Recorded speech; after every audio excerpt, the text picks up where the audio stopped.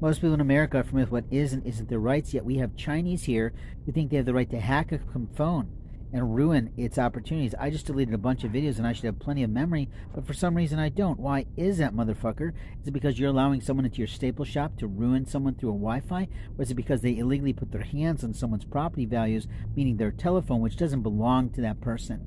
And is he trying to ruin someone because he's jealous, or because he's stupid, or because he wants to stay in America, which isn't his right, and he came here as a student illegally to try to stay? Isn't that immoral?